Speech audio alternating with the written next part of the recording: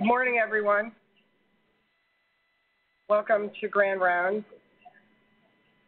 I'm Mary Ottolini. I'm the Vice Chair for Education here, and it's my pleasure to introduce our first CAPE-sponsored Grand Rounds. For those of you who aren't familiar with CAPE, it's our Children's Academy of Pediatric Educators, and these are a group of 30 faculty here at Children's National who have completed advanced education training through the Master Teacher Leadership Development Program, which is a combined program between the Schools of Education and Medicine at GW, or some other type of advanced educational training. And we have 30 elite faculty in this academy, and they are committed to doing educational research as well as faculty development and mentorship. And they're not only changing the way we are teaching here at Children's National, but have made significant impact on the way we're educating across the country in pediatrics.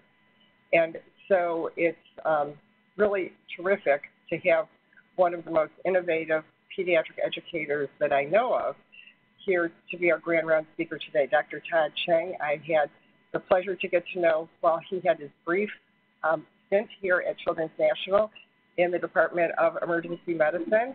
And unfortunately, from my perspective, but I think a good move on Todd's perspective is that he went back to the West Coast, to his home, where he has been very successful. He is an associate professor of pediatrics and emergency medicine, as well as the director for research and scholarship at Children's Hospital Los Angeles and the University of Southern California.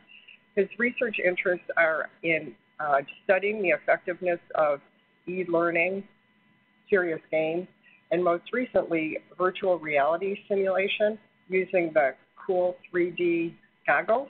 He's worked with the Hollywood set and all of the educational innovators out in Southern California.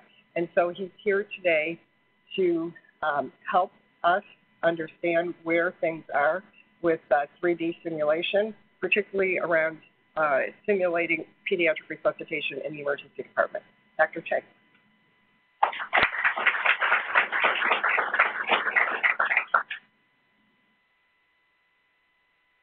Good morning, everybody.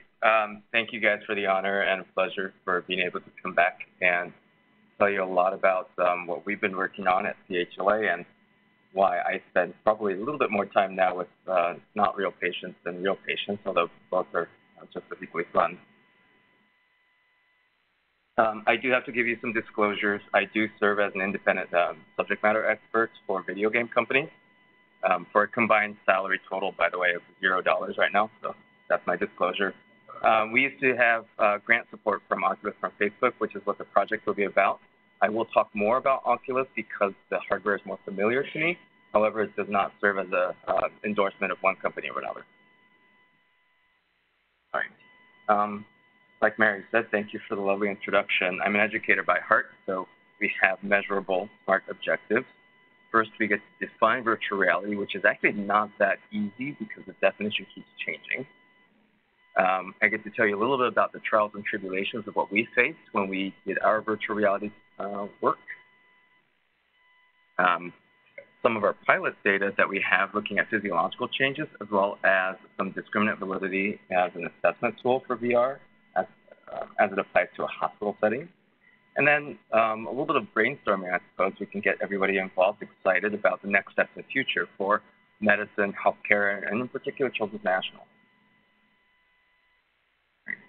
So first and foremost is your dictionary lesson, and we get to define what virtual reality is. And right around 2013, the definition of VR is about changing. And in 2018, if you use a regular old search engine like Google and type in virtual reality, you will get something different than if you go to PubMed and look for virtual reality articles, where VR no longer stands for something on the screen, but it really stands for something that's called 3D head-mounted display virtual reality.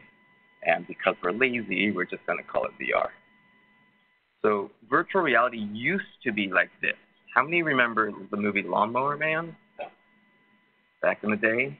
That was the first instance where the word virtual reality became popular in Hollywood. And this is what used to be called virtual reality, which is currently called virtual world. So you're allowed to use the adjective virtual, but VR currently in 2018 starts sounding very differently. So if you have something that's remotely three-dimensional, that's walking around, or for example in Second Life, this is what used to be known as virtual reality. Now it's termed as a virtual world or a virtual patient. For our surgical colleagues or proceduralists, you have virtual task trainers, again, slightly different than VR at the moment. So this is what VR does look like nowadays. Don't know if you guys know who this is. This is Audra Fain. She used to work here as researcher. But with a head-mounted display, all of your movements are replicated, which also includes her walking forward and back. And depending on the controllers that are attached to it, you can see your own hands in there. And then just because you're working in technology doesn't mean that you have any problems here. So this is an Oculus Rift in my current office, where essentially you can move your head around and it will actually show you what's going on, as opposed to seeing something static on a screen and the screen is moving itself. Okay. So I'm going to go over geek out just a little bit. The holidays are coming, so you should know this terminology for your kids. So we're going to talk about degree of freedom, which does not refer to a physical component here. So there's such a thing called a 3DOF virtual reality headset. And the 3DOF allows you to do these three cardinal movements, which is all rotational. So for those of you who have pilot's licenses, these terms are pretty obvious to you. But your phone will automatically do this. So if you do a panoramic shot, for example, it's quite sensitive to you rotating, but it's not very sensitive to a vector movement, just a rotational movement. So 3DOF hardware includes these guys. Because your phone can do it, there are devices where you attach your phone into a device. The phone will have an app. You have two different stereoscopic images, and it creates a 3D image for you. These are some of the devices. Google Dreamcast is on the left, Cardboard is on the middle, and there's a Gear VR from Samsung phones on the right. And all the smaller VR headsets at the drugstore, at Target, those tend to be 3 degrees of freedom using a phone. And then if you don't have your phone around, there are standalone devices. So these are 3 of them right here. This is the Oculus Go on the left, the Vive Focus up on the top, and the Mirage Solo on the right. There's probably more outside of the United States as well.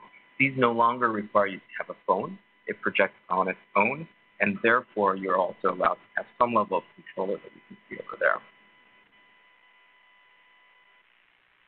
The thing with 3 degrees of freedom is that because you can rotate freely, but you cannot move in it. In other words, what's projected as an image, if you move forward, is identical.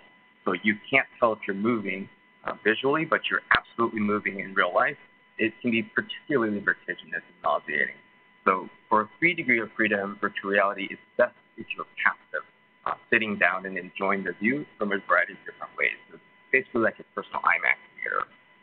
This is particularly used for anatomic visualization in healthcare, and then you'll see different types of VR on different types of headsets. So let's add 3 more degrees of freedom and allow you to move throughout space. These are very video gamey terms of elevating, surging, and strafing. These are not allowed with 3 degrees of freedom, but with 6 degrees of freedom, you can actually freely move. However, the technology then requires you to know where the device is in the 3D space. So most of the technologies for 6 degrees of freedom VR require sensors so that it can tell where it is in absolute space. The 3 big ones right now, so 6 degree of freedom VR, which have wires attached to them.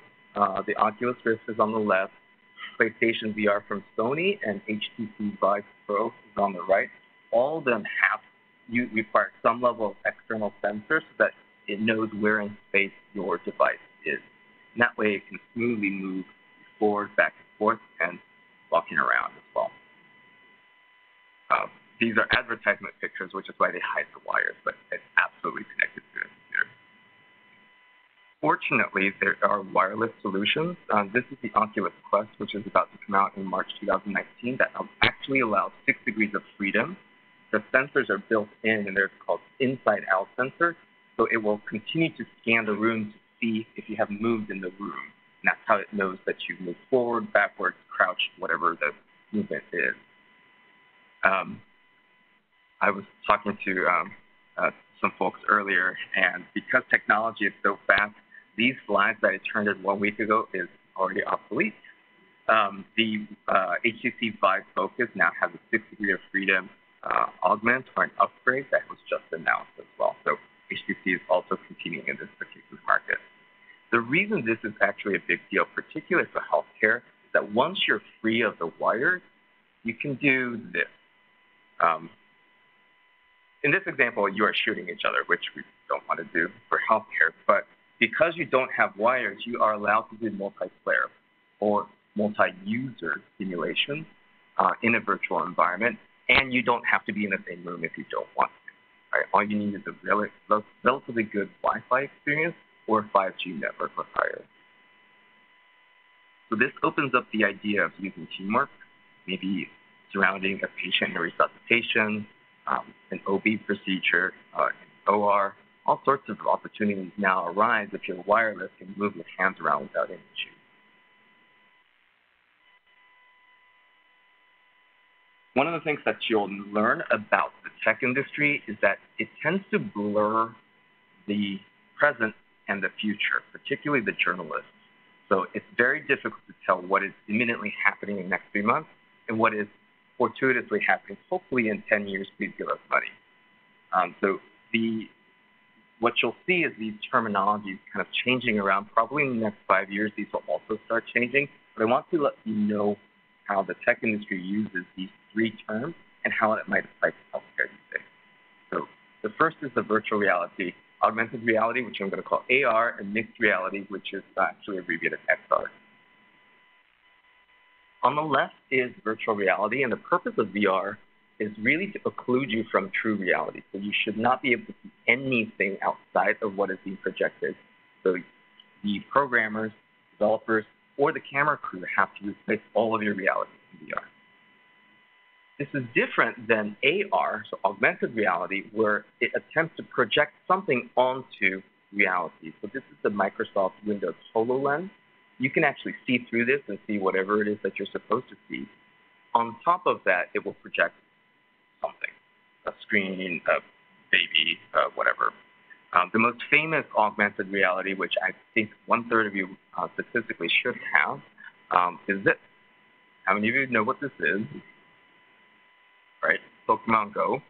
So this is augmented reality in its easiest form, and this is also why the smartphone companies, which includes Apple and Samsung, are actually quite interested in AR because it uses the phone's camera to just see what's behind it, and then little Pikachus just project it on.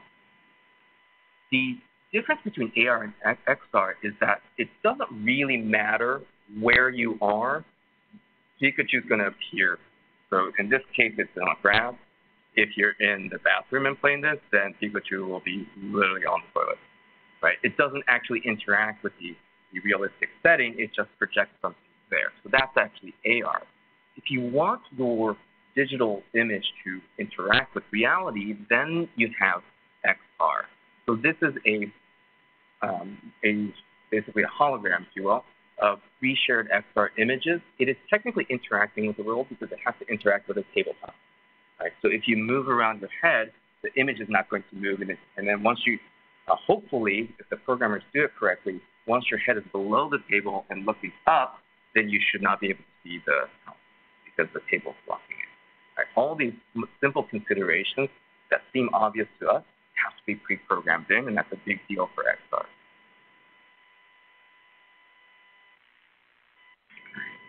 Any questions so far? So let's talk about whether VR is the right choice.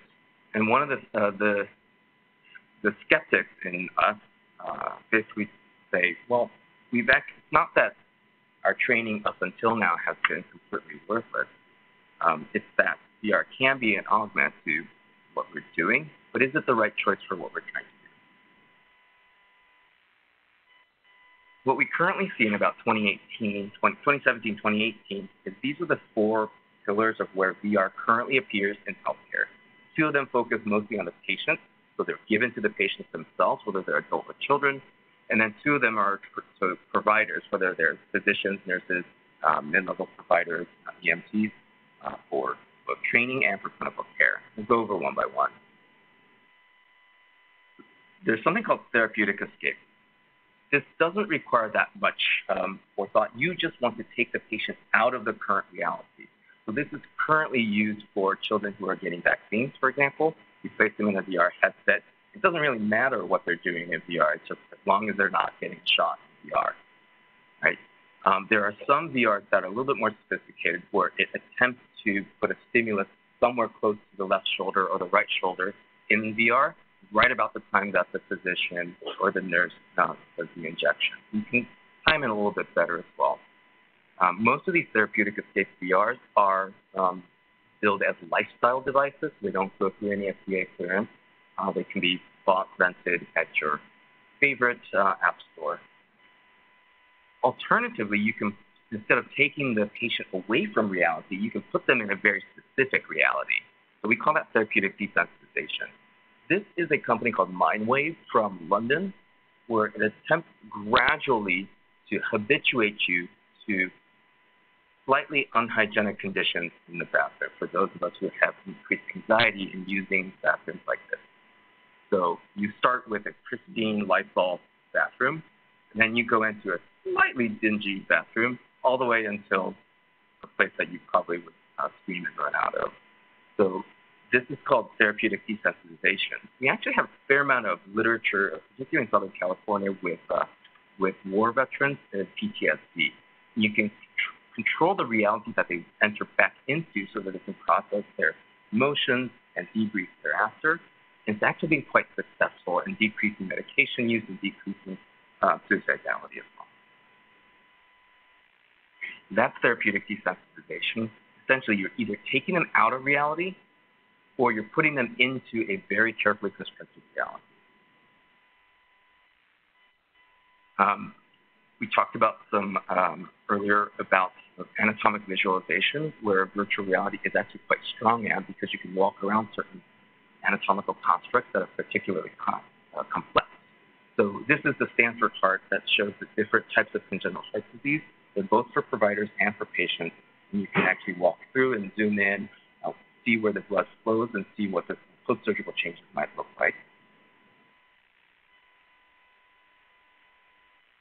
And alternatively, you can use what's called 360 cameras to project exactly what's happening in a very complex environment, such as an OR or a resuscitation bay. So this is also a three-dimensional visualization, but it uses the camera instead of an actual pre-rendered program. And then finally, we can also use virtual reality for simulation, and this is a screenshot of our earliest prototype of what it looks like. This is the replicate of the trauma room in CHLA. And you can use simulation just like you would with mannequin-based simulation with its own inherent benefits and drawbacks. And that's just simulation training or assessment. And the way you think about the final part is that if it's not a great simulation, then you shouldn't be doing it in VR, right? You must have a clinical topic or need that is legitimate. You must have discrete learning objectives that you want to meet with your virtual reality. And you have to ask, is simulation or visualization the right move to do it anyway? Right? If it's not, then it may not be worth the investment in VR. Your main competitor, of course, is this simulation. So mannequin-based simulation is quite strong and has quite a bit of evidence behind it, whereas virtual reality is relatively new, and the evidence is still accumulating. So if you can do this really well with mannequin-based simulation, it may not need to be done with VR. So you have to think very carefully what the advantages are of VR over this. Here's the disadvantages that you have to overcome. It's really difficult to make changes in situ during a VR simulation. A really skilled mannequin-based simulator or simulationist can change the scenario on the fly depending on the difficulty level that's needed. For example, if a group comes in and it's totally going through the scenario much faster than you thought it would, you can very quickly add some challenges immediately, right? In virtual reality, it's all pre-programmed. You have to know the branching logic ahead of time. VR also has very poor haptics currently. Does anyone know what haptics are? Get it? Yeah, raise your hand. So haptics is essentially the sensation of touch. VR is quite good at audio-visual fidelity, but it's particularly terrible at haptics. Does it feel like the human body? Does it feel like a certain organ? These are not very well projected. Even with the current gloves and the vibration devices, they don't match anywhere where the mannequins or even the real standardized patients can be. And then there's really high front-end costs. VR programming is particularly expensive compared to all other types of programming as well. So if it's still worth it, then you're looking at comparing different types of simulations. So on the left, you have your standard mannequin simulations. You also have what's called screen-based simulations, where if you just have it on the computer screen, sometimes that's all you need. And then on the right, you have virtual reality. And when we're thinking about the different types of simulations, you have different advantages and disadvantages, where while virtual reality can really put you into a total audiovisual immersion, it has very minimal haptics. And while with screen-based simulations, it has a fairly robust data collection because you have to program it in ahead of time. Sometimes the hardware restrictions for VR and the space restrictions, if you're moving all over the place, are a little bit more prohibitive.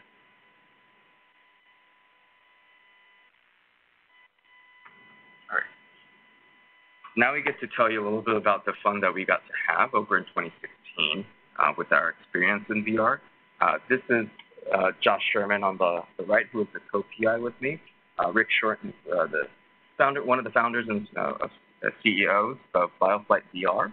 They used to work on TV shows like CSI, and they're particularly good at rendering gory physiological changes. And that's what happens when you're in Hollywood. So there's technically 4 key personnel that you must have when you create VR in this case.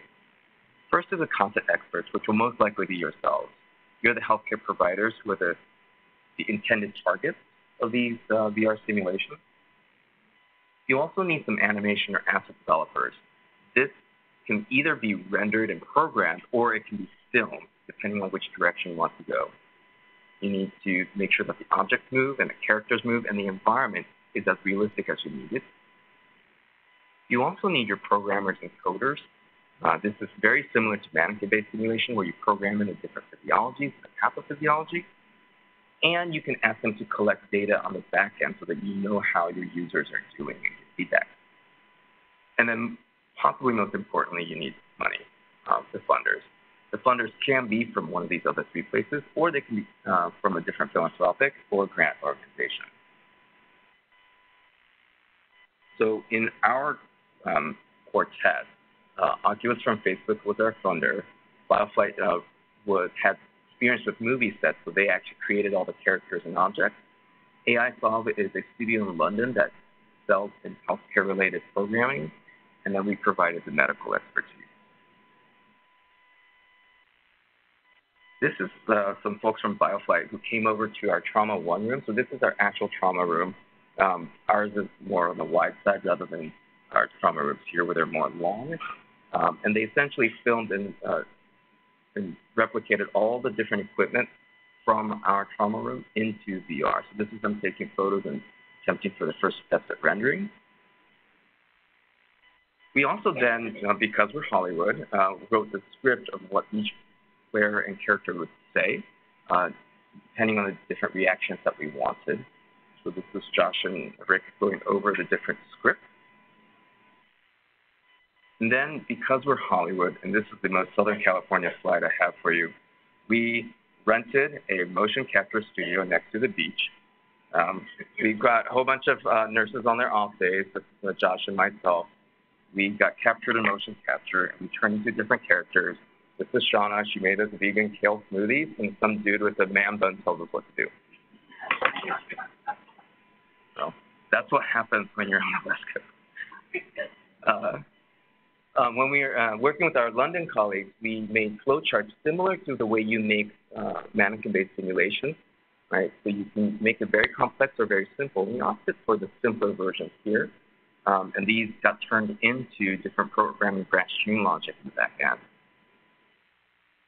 Finally, we wanted to know time to critical actions as one of our outcome metrics of performance. The catch here is that we don't know what game time is versus real time. We're currently using this game time. Most people don't take 45 seconds to do a DEPI. You have to find it, you have to draw it up. So 45 seconds is pretty remarkable. And then, 15 seconds to calculate are a little bit pretty ambitious. But again, these are all game time. But we needed some preliminary metrics to see how game time works compared to real time. So at the end of all this was actually a 6-month really fervent effort. And I get to show you with sound one of our scenarios. The purpose of these simulations is to basically expose you to the stress and the anxieties of doing a resuscitation in pediatrics. So for those of you who do it regularly, there's a certain pitch of the pulse ox that makes your sphincters tighten that we hopefully replicated here. And we forewent some of the other things that seem a little bit more fake because we just wanted to emphasize the psychological fidelity, if you will.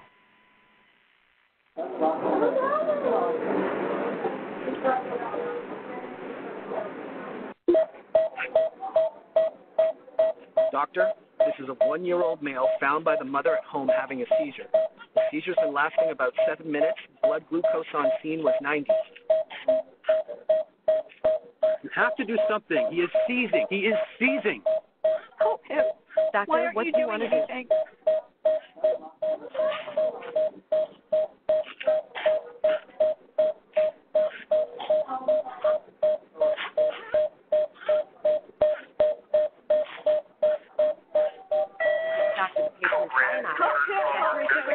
He's vomiting. Red, 3rd floor, nursing station.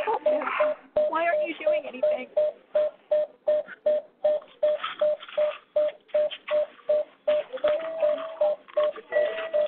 Code red, 3rd floor, nursing station. Code red, 3rd floor, nursing station.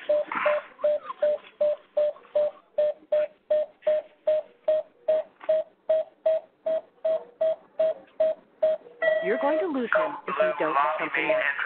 Code blue, lobby main entrance.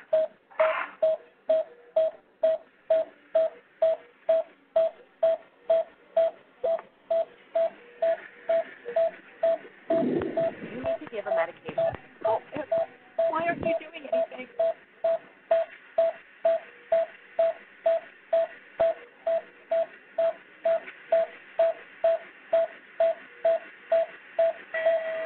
Code red, 3rd floor, nursing station. Code red, 3rd floor, nursing Why aren't you station. doing anything?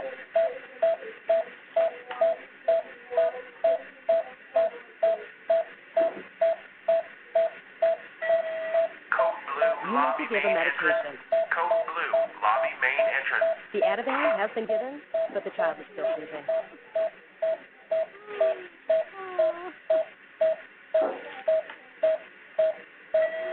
Code blue, lobby main Why aren't entrance. you doing Code anything? blue, lobby main entrance. Doctor, the 2nd dose of Ativan has been given, but the child is still seizing. Doctor, the 2nd dose of Ativan has been given, but the child is still seizing. Oh, why aren't you doing anything?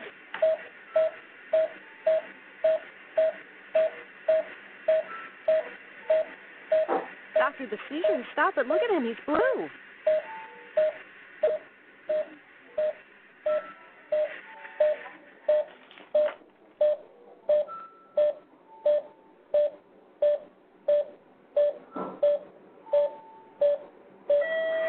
Code red, 3rd floor, Doctor, I nursing think the station. seizure is over. Code red, 3rd floor, nursing station.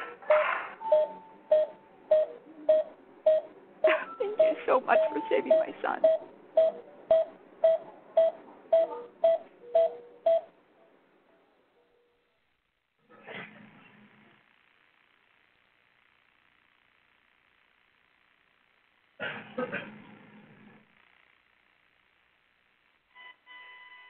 So now that you're all awake, thank you for watching the Oscar performances. So as you can tell, there are some medical things that are not 100% accurate. For example, the tube that's just kind of sticking out of the patient's mouth. But we opted to forego that type of reality for the anxiety-provoking reality so that you can actually see if you can find the algorithms, do your ABCs, and do what seems to be simple on paper and pencil onto what could be real life. So I wanted to talk a little bit about some of the pilot research that we were doing in conjunction with the development in terms of building the foundational evidence for the use of VR in healthcare. Right? And the background is pretty simple. There isn't very much background. We know that these types of low-frequency, high-stakes medical events provoke provider stress in a variety of different disciplines, but they're also an infrequent training opportunity. You guys have some rapid response teams or pre-code teams here, right? And those are absolutely wonderful for our safety of our patients, but it also means our code blue events are rarer, and that means that we don't get as many of those for our experiential training. Finally, we also know that VR is completely unproven and emerging as a simulation technology for these types of events. So our aims really were to provide the foundational evidence. The first one is to describe provider stress physiologies during actual and virtual reality resuscitations, because we emphasize being able to perform under that level of stress. And secondly, our second aim was to determine any performance differences that the VR could capture between residents who are the relative novices to attendings who are the relative experts in the simulations that we created specifically for this project, which included status epilepticus and anaphylactic shock. All right, so here's our aim one.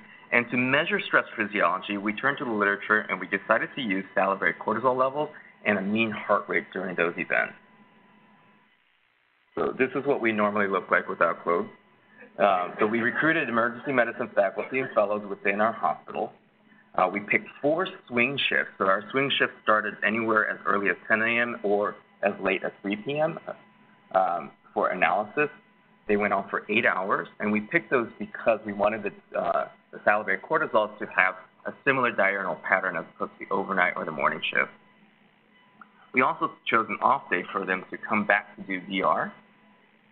We also excluded folks with any heart conditions, whether it's surgical or non-surgical, anyone on significant beta blockade or on severe asthma, anyone who was pregnant in any of the 4 shifts or the VR day, or any of our nocturnists who did not work normal shifts. We then made every one of these people wear one of these hexoskin suits, which has a 3-lead EKG inside that transmits to your phone through Bluetooth, so we can watch their heart rate anytime that we wanted. It was a lot of fun. And then we had research assistants that followed them around and swabbed all of our attendings with salivary cortisol. So during an ED shift, we decided to have 3 protocolized collection times for salivary cortisol, and this is about the time when we also measure their heart rate, even though we could continuously measure their heart rate pre, mid, and post, so the 4-hour mark and the 8-hour mark. And anytime there was what was called a critical event, so we call them a level 1 trauma, which is a trauma stat, or anything that requires 8198, that's the same number. I still remember that number. Or any critical triage, any patient that got walked right past triage into the bed, then the research assistant followed them along and swabbed yet another salivary cortisol. Had very dry mouth that day. When we invited them back to VR, because we have 2 modules, we randomized the order of their VR. We also recognized that some of us have particularly not so great hand-eye coordination, particularly with controllers or video games. So we had a fairly lengthy tutorial. They either did the first module or second module. We repeated the tutorial and then one more time with the complementary module. And we still did the heart rate and cortisol taken in the beginning, middle, and end during this 1 VR session, just like you see here. Unfortunately, we did not have enough funding to make them do 8 hours of VR. So for this analysis, our independent variable is essentially the 2 modalities, real or versus not real. We have some confounder variables that we wanted to make sure that the skill level, actual shift start time, and caffeine intake is measured on the Likert scale. Again, we were not able to standardize caffeine intake during our shift. That would have been very catastrophic. And spoiler alert, none of these are actual studies. The outcome variables that we also measured were heart rates of a mean of 5 minutes during the precise recording time, either of the salivary cortisol time or the critical event. And then the salivary cortisol levels measured in micrograms per deciliter. Our analysis was, our initial hypothesis was equivalent. We hypothesized that the physiology changes would be identical and equivalent from real to VR, which, looking back, that was an interesting way of thinking about it. Basically using a 95th confidence interval overlap method. So if you overlap, then you were considered equivalent. If you did not, you were not. Aim 2 was to determine performance differences within the game between residents and attending within VR. So the outcome variables in this case were time to critical actions that you saw on that one graph, as well as the number of same treatments, which represents a block somehow of moving on across the algorithm. So in this protocol, we recruited residents as well to complete the identical VR protocol as the attending. Again, within the 1 hour VR session, we had 3 times where we collected heart rates and cortisol. And then the independent variable in this case was experience.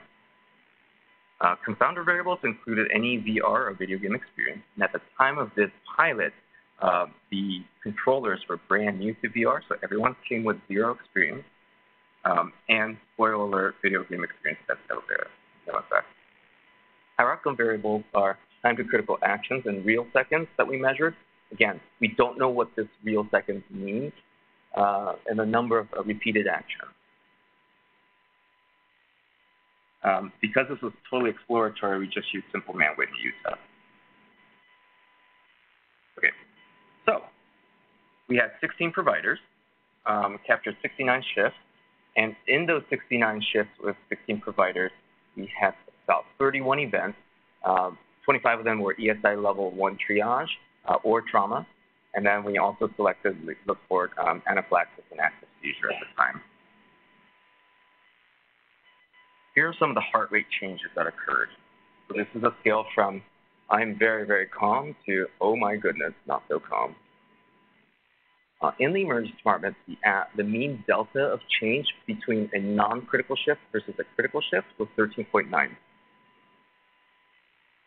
In addition, in VR, between before VR and inter VR, the actual delta was 6.5.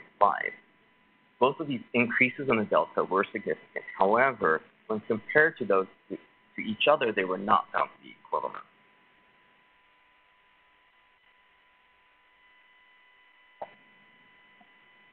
When we look more at the salivary cortisol changes, again, this is 0, which should not happen, and this is particularly high, more so on the 6 a.m., 7 a.m. level. In the emergency department, the delta increase for salivary cortisol from a non-critical shift, in other words, you made it 8 hours without any resuscitation, versus a critical shift, you actually had a resuscitation or event, is 0.1, which is a significant value. However, we did not find any meaningful or significant salivary cortisol changes while in VR. And when comparing the 2 deltas, we did not find equivalence.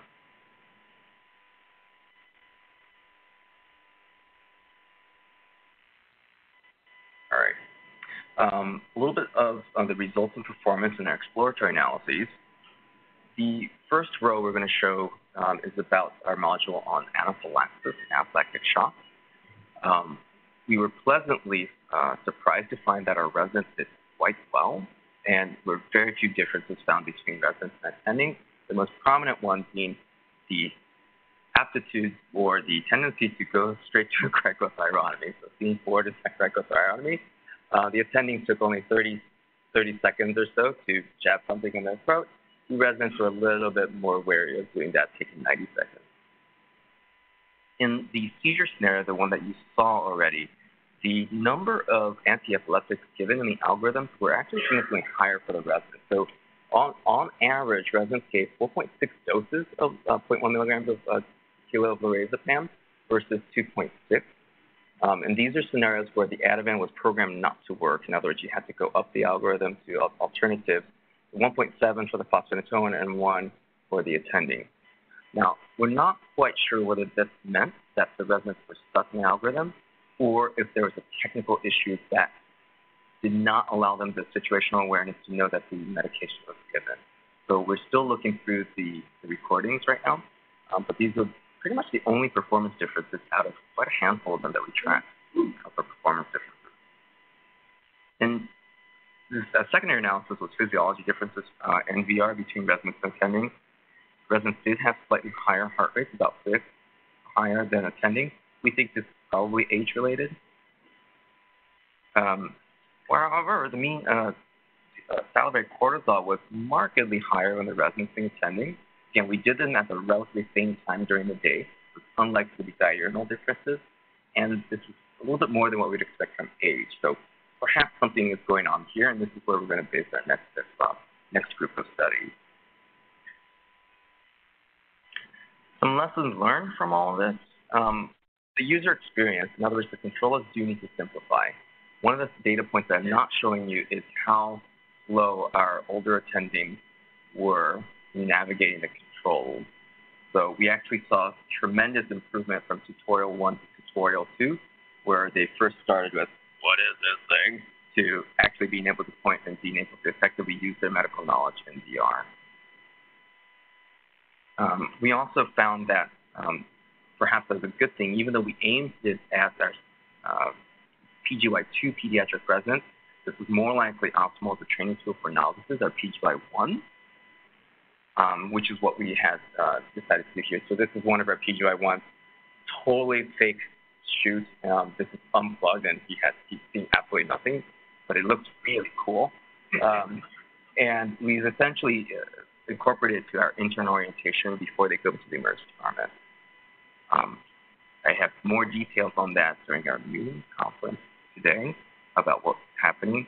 And then the tech journal got a wind of this, and maybe something that you may have seen before.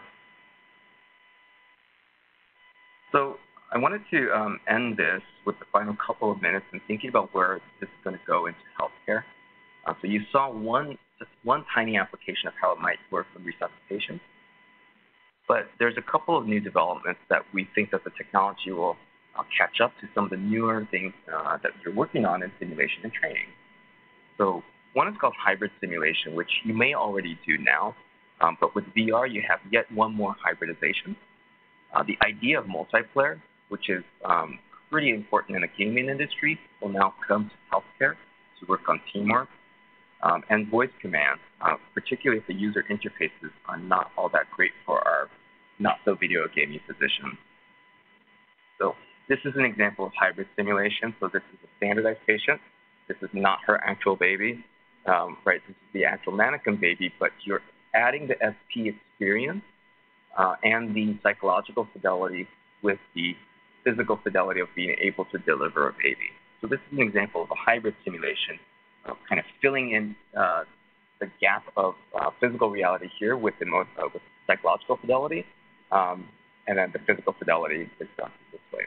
You can use VR on top of other things, where if the haptics of VR are particularly weak, you might be able to replace the haptics with something else. We've already seen this slide with multiplayer, but this is particularly exciting once the computing power and your wireless and the 5G networks are coming. You can actually do team training while in your pajamas. Really cool. And then finally, voice recognition. We actually have a pretty robust AI of voice recognition that is not part of VR currently on your phone and on your different devices. There are probably some right now that are listening to us. Alexa, are you there? Oh. But voice recognition is actually already built into all VR headsets. They have microphones on the inside. They just aren't telling you about it because it's not ready for prime time. But the technology is ready to do voice recognition and programming to that end. So you can make it much more realistic in a way that you would actually do a code representation, which is verbal, and introduce that to VR. And I wanted to leave with this. VR is particularly populated with a lot of startups that came from the gaming world, and they have a gamer mentality of lots of small little companies trying to make it big. Many of them are entering healthcare. We also have hospital executives and insurance companies that are thinking about VR. So part of the thing I want to leave with you is that we also should be in control of our futures with how virtual reality is implemented judiciously within our field. And so I will leave it to you to make it the evidence-based implementation of VR is our responsibility as healthcare providers. Thank you very much. Happy to answer any questions.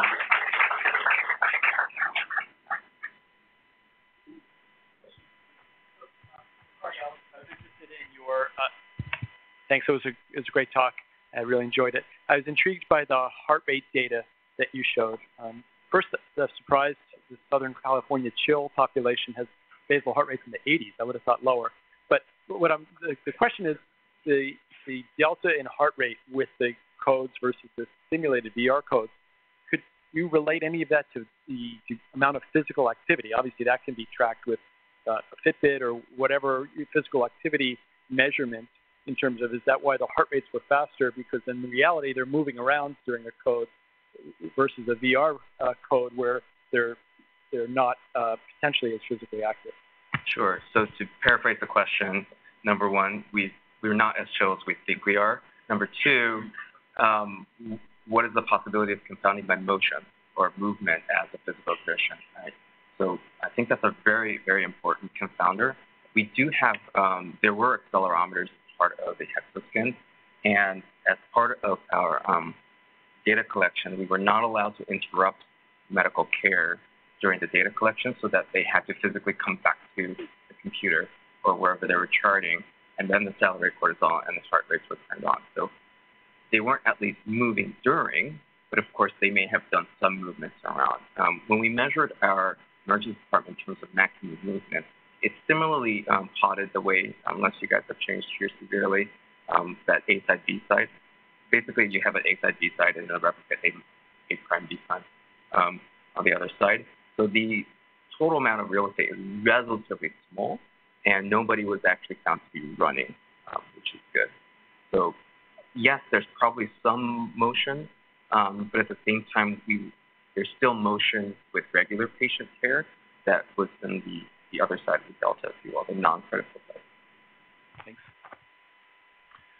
Hey, Todd, that was really fabulous. Thanks so much for bringing us up to date. The issue of haptics, the tactile experience of resuscitation, the huge advantage of mannequin-based simulation is, holding the intraosseous needle, the laryngoscope, the touching the mannequin. What is the future of that? How would that conceivably work in the VR space? I don't have any sense of that at all. Sure.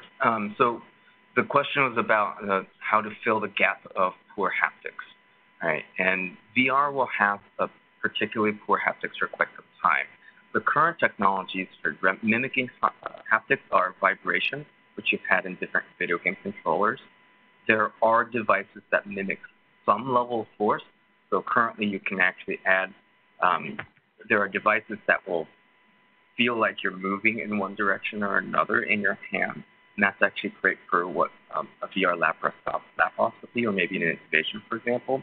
But there's nothing that prevents you from going past a solid object, right? So that is a fundamental limitation of VR. You cannot create something that's, that you can put weight on it. We've had a couple of times where I was anecdotally watching, when you're in this VR, there's a gurney, and some of our tendency is to put our weight on it. And we've had 2 people almost fall, no injuries, because of that, because there's nothing that you can replicate in VR to basically resist you. There are other ways to do fine haptics, but nothing that will resist you. And therefore, hybrid simulation is one of the solutions that's proposed. Right now, there are quite a few apps and virtual reality that are devices, I guess, that are coupled with CPR mannequins so that you can do CPR virtually onto a virtual patient, but in order to get that feel, you need to actually stick the mannequin on it. Right? So hybrid simulation is one of the other solutions that people use in VR to get that tactile component. Put something in there, an actual instrument, an actual mannequin, even if it's a store department store mannequin, or for procedures, parts of bodies replicated, if you will.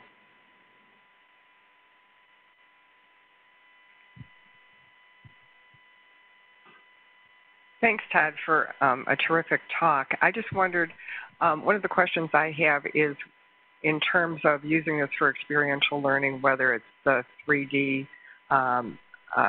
virtual reality or computer-based case simulation. It seems to me like one of the advantages over the mannequin-based simulation is the visual authenticity of what you're seeing. And one of the things that I've wondered about is recreating some of our cases where things didn't go well because people either misinterpreted some data or parts of the physical exam or communication. And just wondered your thoughts on how gaming type technology could be used so that people experience the situation that could lead to an adverse outcome and recognize the cues that should have them avoid it in the future. Sure. So what I think you're referring to is this concept of do-over rounds, if you will, that if there were an adverse event that you could go back with traditional root cause analyses and patient safety methods, but really using VR on top of that to replay it from to re-experience, if you will. And there are movements to do that. There's a European EHR company, so it's not Cerner, it's not Epic, that's looking at using de-identifiable data and essentially just porting it into a virtual human so that you can select any patient that had an adverse event, click, and then all their vital signs and all their laboratories become part of a virtual patient that you can then do whatever you need to do and simulate around. So that there are these, and it works great because it's all electronic, so it's literally just one single pipeline as opposed to transposing it and turning it into a mannequin-based case, which is quite labor-intensive. So there are ways in the future to transport patient data into virtual reality to try and re-simulate what had happened 24 hours ago. So yeah, there are efforts to that. I think the legalities here in the United States are a little bit trickier first, but those are definitely possibilities.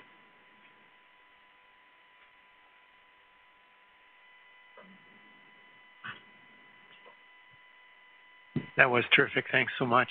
I've actually tried the Oculus Rift, and it is discombobulating when you use it first, and you do have a feeling of nausea and things like that after you're finished with it. And I know that it's not recommended to be used with individuals under 12 years of age.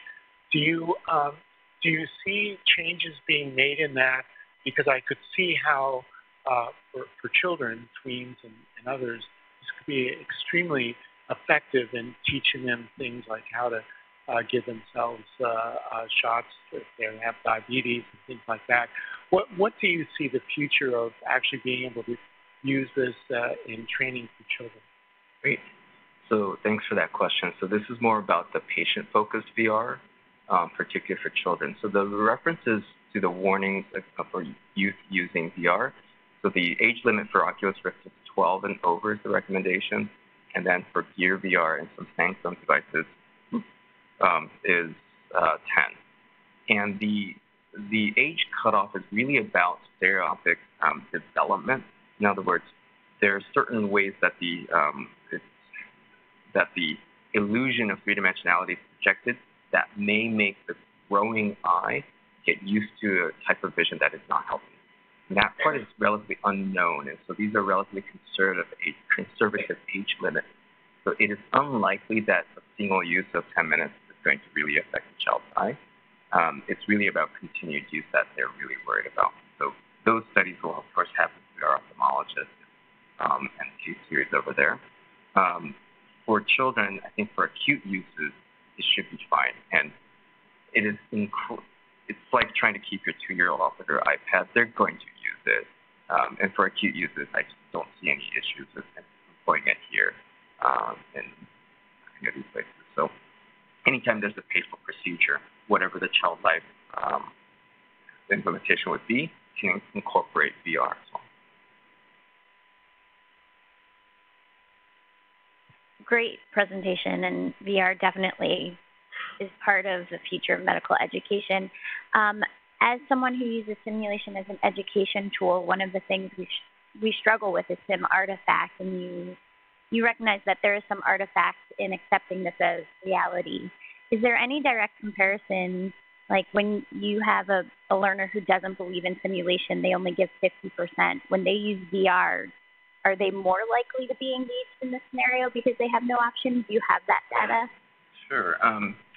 The question is about whether VR can transcend some of the immersive limitations of mannequin-based VR, mannequin-based sim, such that certain learners who are averse to mannequin-based sim or the eye rolling of mannequin-based sim might actually be more involved in VR.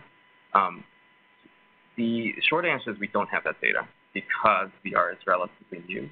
And constructing a VR versus mannequin-based simulation study is actually pretty difficult because the actual patient outcome has to be one of the other medium. In other words, for example, you could do a randomized controlled trial, have one group do VR, have another group do sim, and then what would you base the final test on, sim or VR? One side will have an advantage naturally, unless you do patient outcomes, but they tend to be rare outcomes. So the evidence is not yet there. We do know that for those who are particularly audio-visual, and because you're on your own and you can do it on your free time, there are lower barriers to getting people into VR, particularly if they've already had a gaming experience. So we do have people who get into VR, say, this is stupid, and then they immediately go out. And that will happen for all of simulation. But for those who are more captured by audio-visual or who do really well with movies and sci-fi, they tend to do quite well.